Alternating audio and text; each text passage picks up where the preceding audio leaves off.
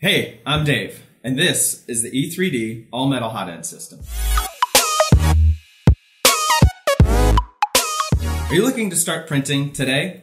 So are we. Here at MatterHackers, that's why we rely on the E3D V6 All-Metal HotEnd. Simply put, it's the most versatile, best hotend system that you could put on your printer to get started right away.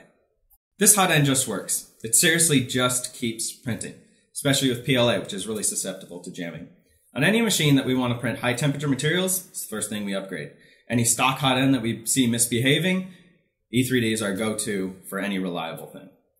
E3D is a company that years ago set out to make a universal and really reliable hotend that can print all the materials and is easy to put on your machine. They succeeded. Unlike early models and competitors to the E3D, there's no tape, no adhesives, no craziness to get this thing installed into your hotend. It literally just clips into place. There's a little screw to keep the heater cartridge in. The fan shroud just snaps on. All these things make installing it onto your printer and using it every day really easy. What sets the E3D V6 apart? Well, it really comes down to reliability. This hotend does not jam. That is because it's precision machined and the filament path on the inside super smooth. Also has great heat management. The actual heater cartridge is clamped in there as opposed to some of the grub screws we've seen on other hotends. E3D is open source, so we know there's a great community behind it and you can find all the documentation. We're often asked, because of that open sourceness, is it worth buying clones? Won't go into it too much, but the answer is absolutely no. You'll spend more time learning about how that hotend works to get it fixed and up and running, as opposed to just installing an E3D V6 from the start and getting printed right away. Let's make sense of this system by understanding each of the components that make this all-metal hotend possible. We'll start at the top. That's the heatsink.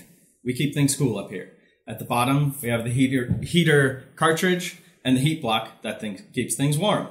In between, we have a heat break. This is where E3D really made their play in the market. This defines a very small melt zone that allows you to print with high precision and really a lot of reliability.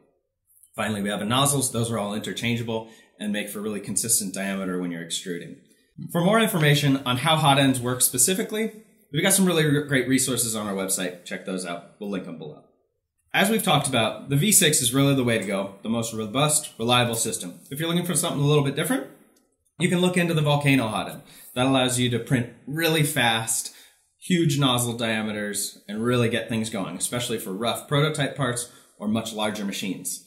The Volcano nozzle just fits on to the components of the E3D V6 and is a bit of an add-on for that system, so you can have interchangeable heat blocks and nozzle sizes for those big diameters.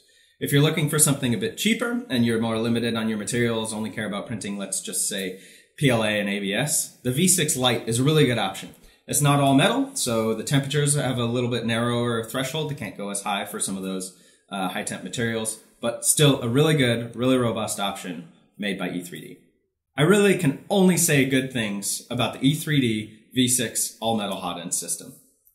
It's what we use around the office. If we see any inclination that a stock hotend is giving us troubles, we swap it out really quick.